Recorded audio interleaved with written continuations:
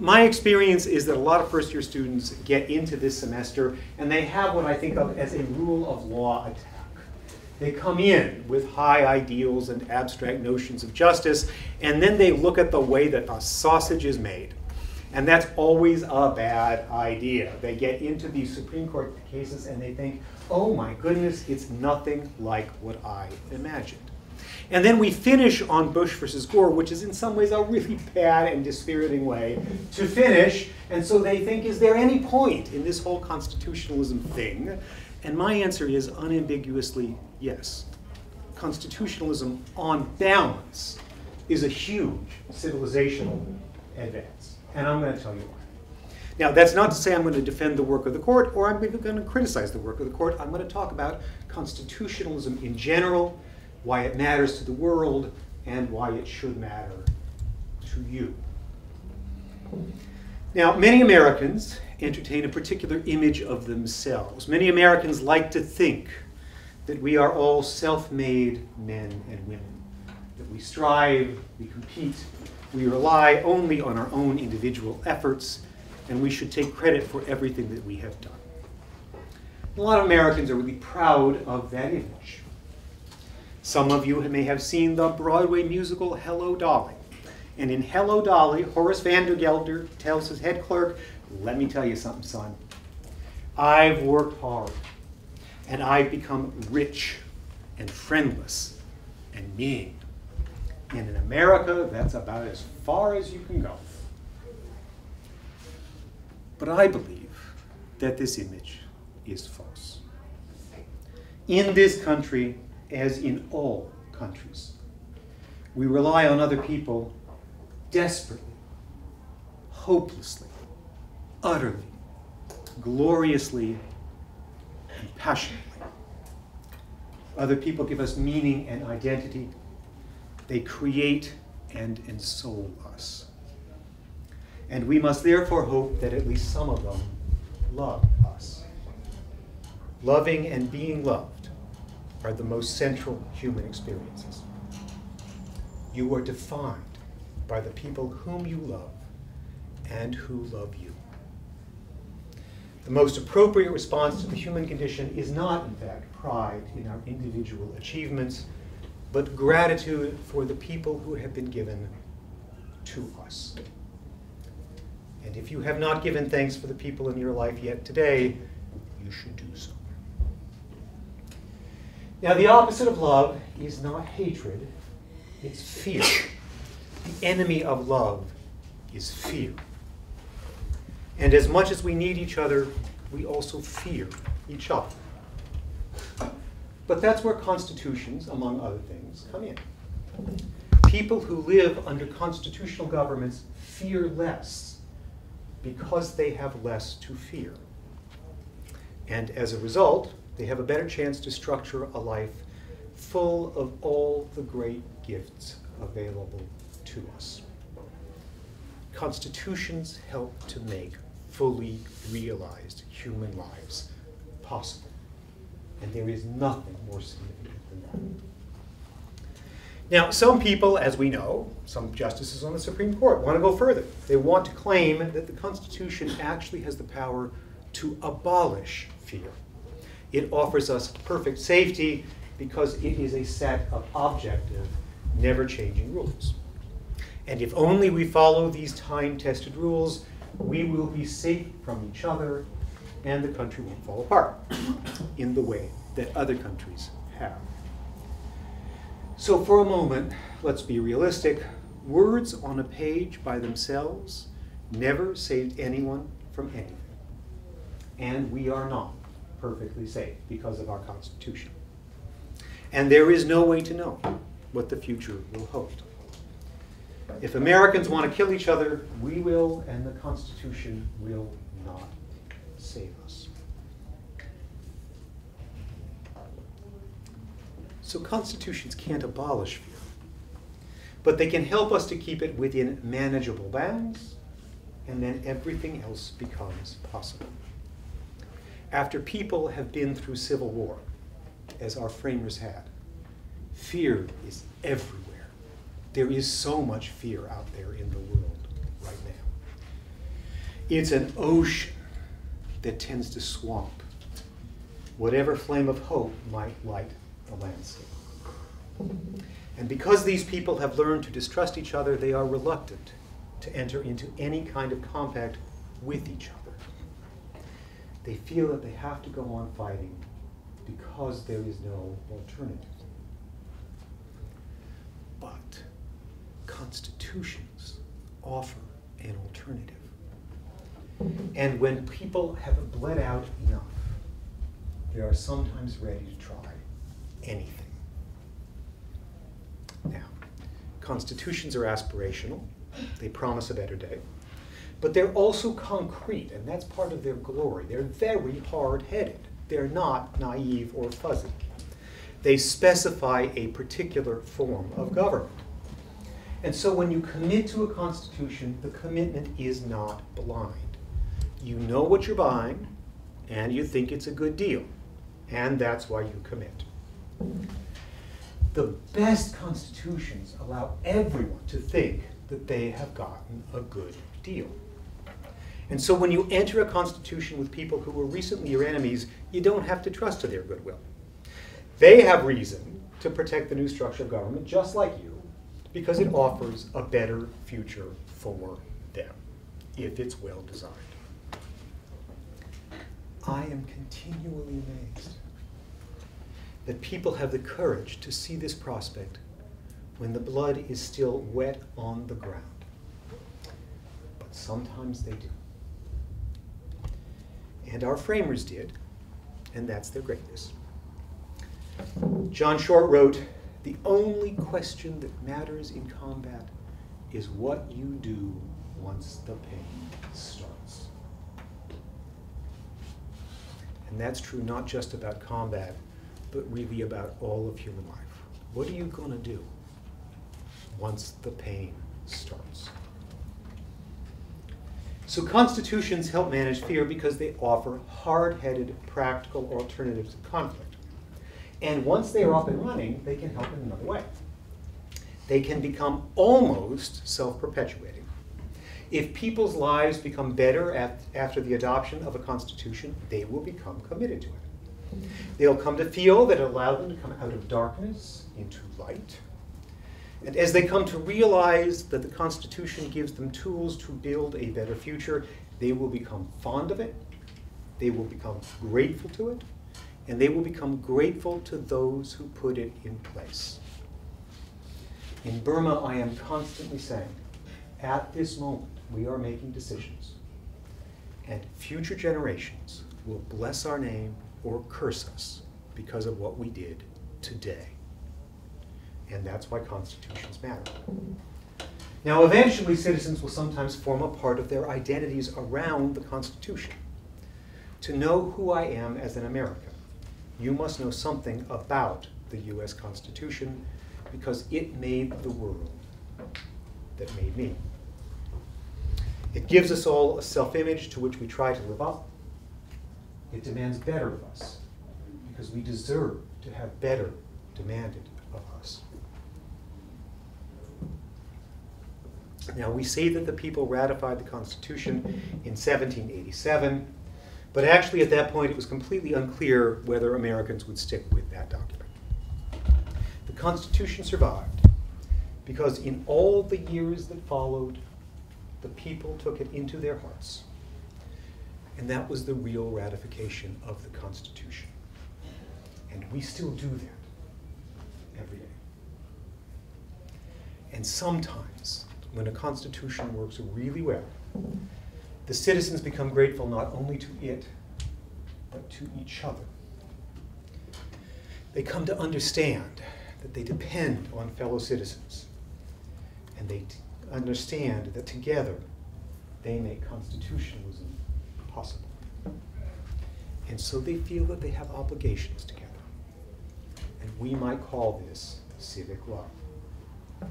It's not the kind of love that you feel for your most intimate companions, but it is a kind of affection to all those other people, most of them strangers, who together created a country that made your life possible.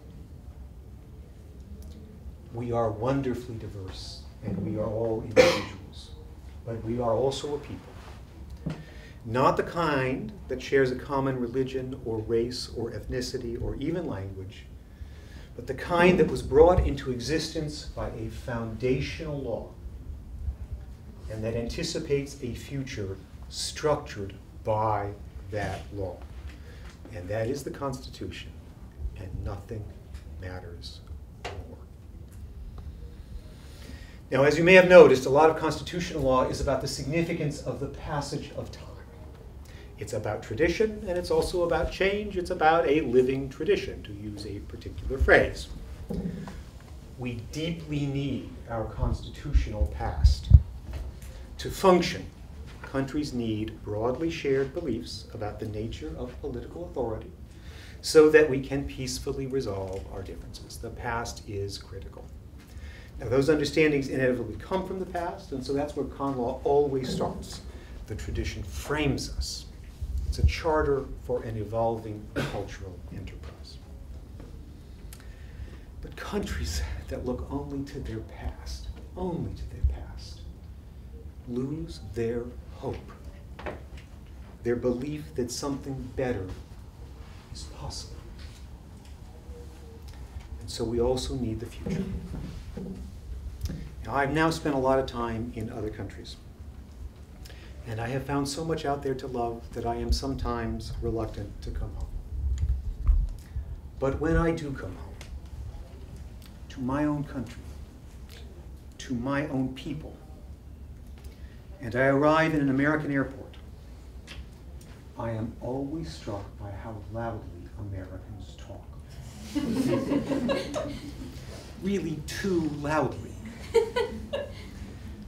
But these voices, they're so loud because they're so full of confidence. They're so full of hope. They're laying hands on their future. And what a glorious thing this is. So many Americans retain the belief that even though poverty and racism and sexism and general corruption may always have been a part of life, it need not always be so.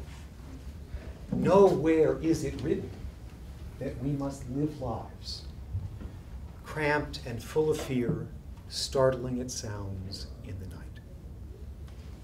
Humans make their world, and they can remake it if they choose to do so. And Americans believe the choice is up to us. Simone Weil wrote, quote, "At the bottom of every human being, from the earliest infancy until the tomb, there is something that goes on, indomitably expecting, in the teeth of all experience of crimes committed, suffered, and witnessed, that good and not evil will be done to him. It is this above all that is sacred in every human being." Perfectly ordinary people sometimes have this moral glamour about them. They are heroes because they get up every day and they insist on expecting better.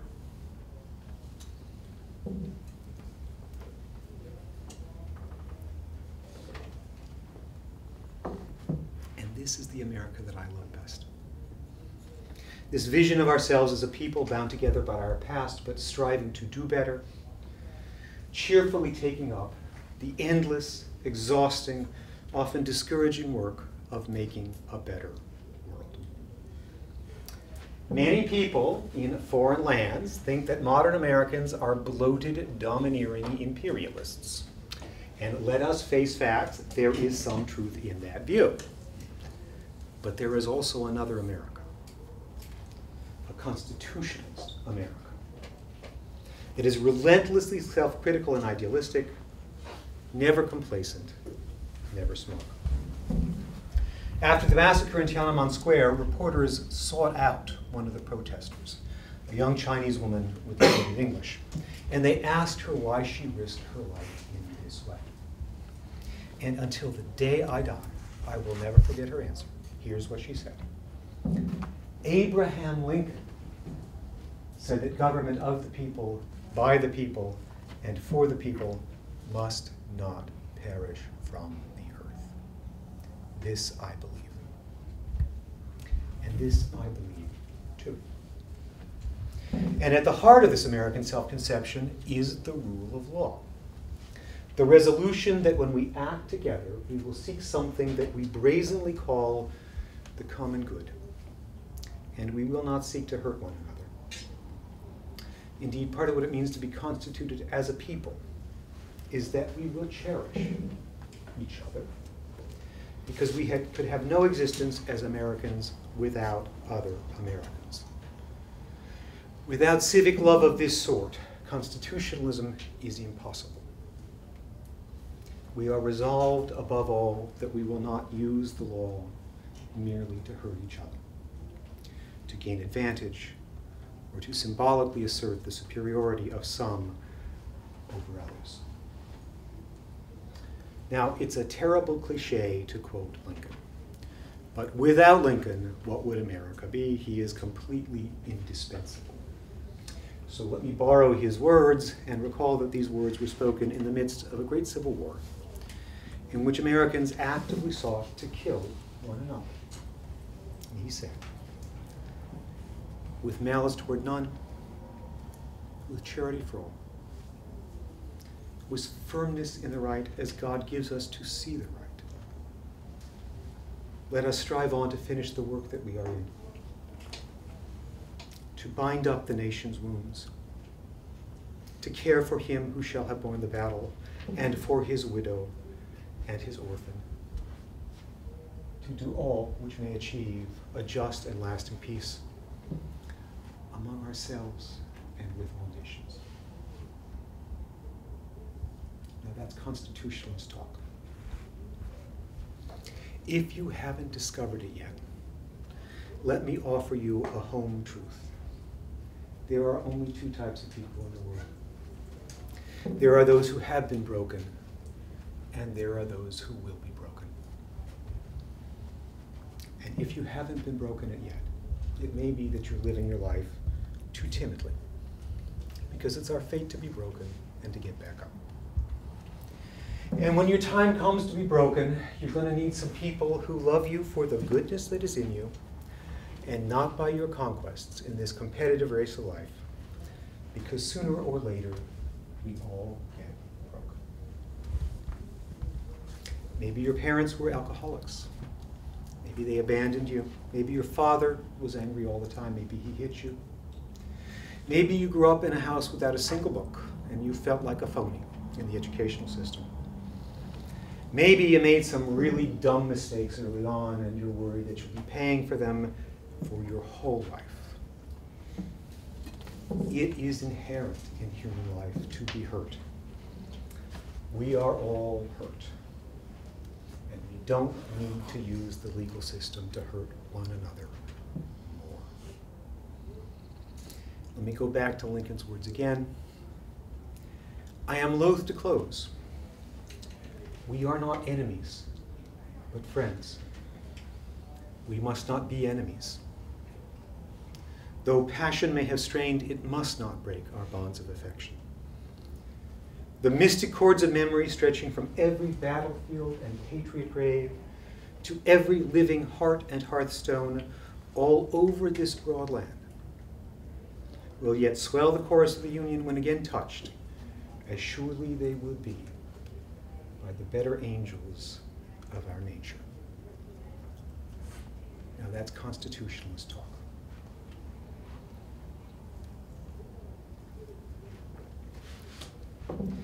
This honoring of the rule of law is endless and grueling work, but it is the best work that we can do together.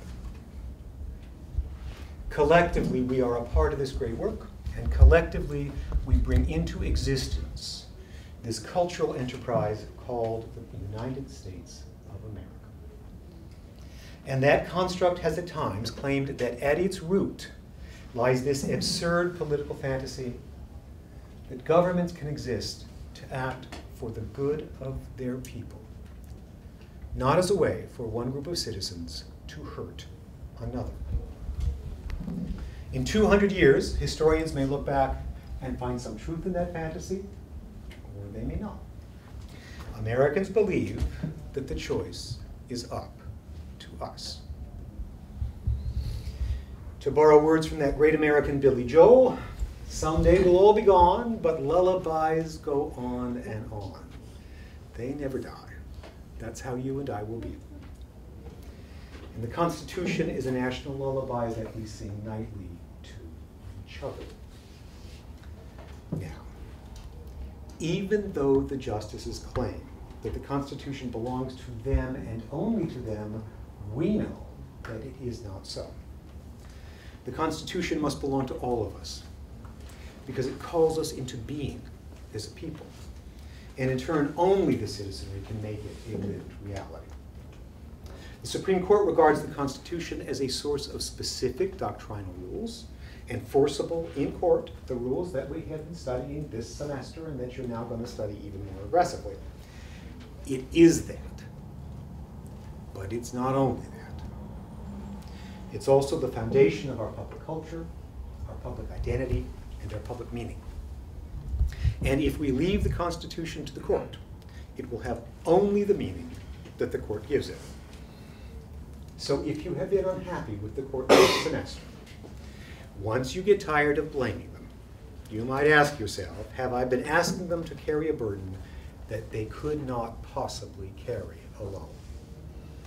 Have I expected them to secure our salvation when only the American people as a whole can do that? So the court can't be the exclusive guardian of the Constitution, but I want to also offer the observation that it probably does have a special role. And it would have this role even in a better world, for two reasons. First, Americans tend to believe that democracy is the best political system on earth. It is the root of our Constitution.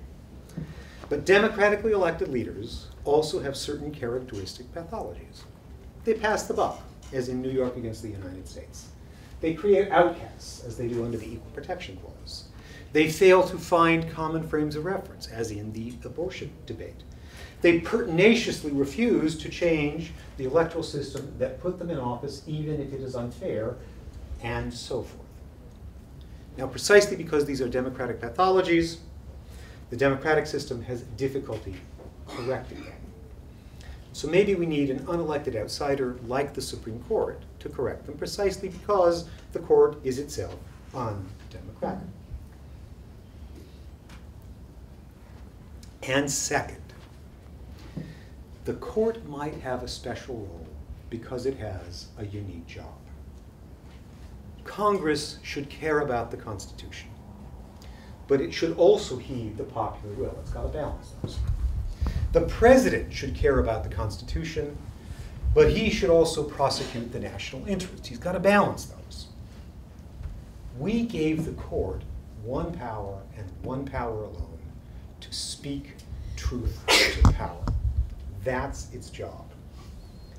And if you have been frustrated with the court this semester, remember that you are unable to be frustrated only because the court's actual performance contrasts with an ideal that you have in your mind of what the court should be doing. And you are unable to have that ideal only because we assigned the court this job.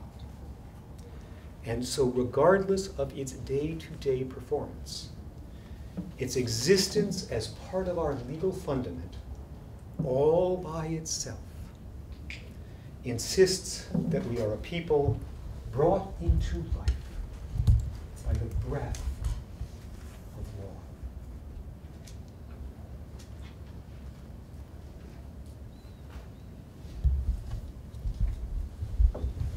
People love to say that we can never do better as an excuse for not doing better.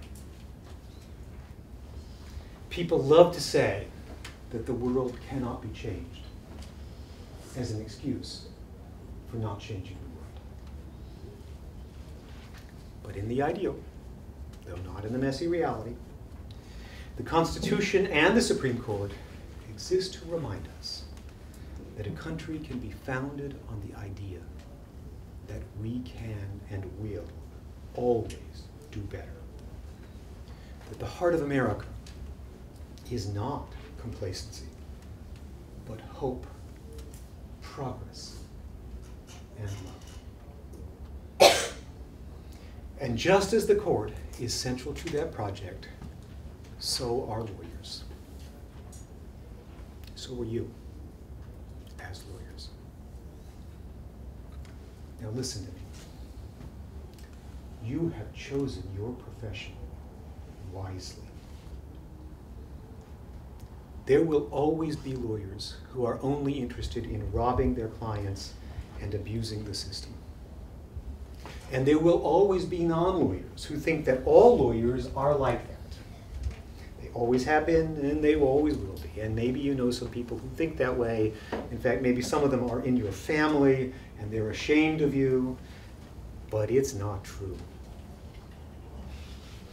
The greatest lawyers have always been those who found meaning in a life lived richly in the law, by caring for their clients and for the law itself. What makes lawyering different from other lucrative professions is that we are responsible. We are responsible for the system through which Americans try to articulate their deepest fears and highest ideals. Now, you can rob your clients, you can abuse the system if you want to, or you can care for the law. And Americans believe that the choice is yours to make. In the wonderful play, A Man for All Seasons, Thomas More's son-in-law tells him that he would cut down every law in England if it were necessary to kill the devil. And Moore responds, "Oh, and when the last law was down and the devil turned round on you, where would you hide, the laws all being flat?" This country is planted thick with laws. Man's laws, not God's, from coast to coast. And if you cut them down, and you're just the man to do it, do you really think you could stand upright in the winds that would blow then?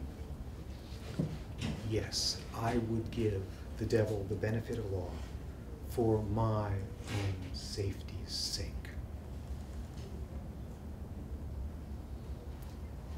Lawyers keep the laws from being laid flat. And so we keep the winds from coming, and people are able to stand upright because of us. You have chosen your profession wisely.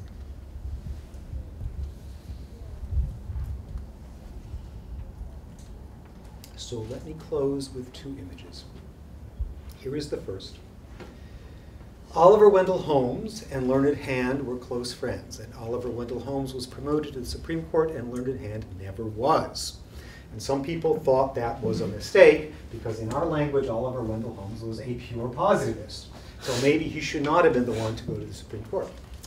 But one day they were returning from lunch, and they come to the steps of the Supreme Court building, and Holmes goes up, and Hand stays at the bottom, because Hand is not on the Supreme Court, but Holmes is. And when Holmes gets halfway up, Hand cries out to him, "Do justice, Holmes." In his memoirs, he can't remember why he said it, but it seemed overwhelmingly important at the time. And Holmes turned round on him and with Brahmin mustachios quivering said, "I don't do justice, I only apply the law." So, in fact, maybe the wrong man was promoted to the Supreme Court. Now that's the first image. Here's the second. And it's a lullaby of sorts as the sun goes down on our day together. It was written about humankind in general, but I think it's especially relevant to lawyers. And so it's especially relevant for you and about you as you become lawyers. As you take up the central task of our profession, the hard and grueling work of honoring the rule of law. to which you will be committed for the rest of your lives. Poor soul, here for so little, cast among so many hardships, filled with so many desires, so incommensurate and so inconsistent, savagely surrounded, savagely descended, irremediably condemned to prey upon his fellow lives. Who would have blamed him had he been at peace with his destiny and a being merely barbarous?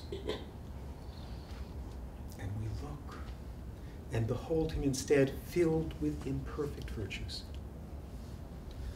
infinitely childish, often admirably valiant, often touchingly kind, sitting down amidst his momentary life to debate of right and wrong and the attributes of the deity, rising up to do battle for an idea.